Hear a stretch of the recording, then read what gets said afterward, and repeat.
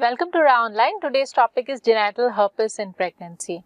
Genital herpes simplex virus infection is common among women of childbearing age. During pregnancy, the major concern is transmission of maternal herpes simplex virus infection to fetus, as neonatal infection can result in serious morbidity and mortality in the newborn. Type-specific antibodies to herpes simplex virus generally develop within 12 weeks after primary infection and persist indefinitely throughout life. Type 2 herpes simplex virus is recovered most exclusively from genital tract, usually transmitted from the genital tract, and type 1 is the oral route. More than half of new cases of genital herpes in adolescents and young adults are found to be caused by HSV-1 virus.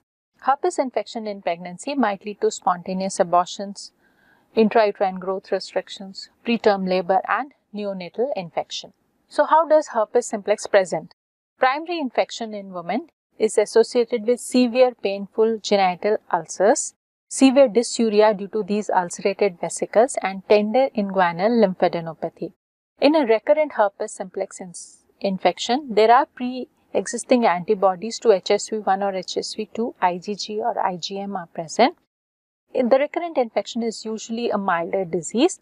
Low risk of maternal and fetal transmission at vaginal delivery in recurrent infection. Herpes simplex virus infection in third trimester can give rise to neonatal infection with risk of transmission greater with a primary infection in mother than with a recurrent infection in the mother. How do we diagnose herpes simplex in pregnancy? It is done with cytological examination using Sac smear, and this has a sensitivity of 70%.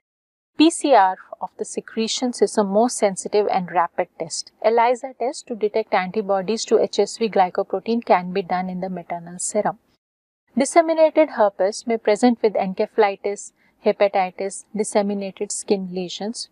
Although rare, disseminated herpes has been commonly reported in immunocompromised pregnant women like those with HIV. All immunocompromised pregnant women, such as with HIV, are at an increased risk of more severe and more frequent symptomatic and recurrent episodes of genital herpes.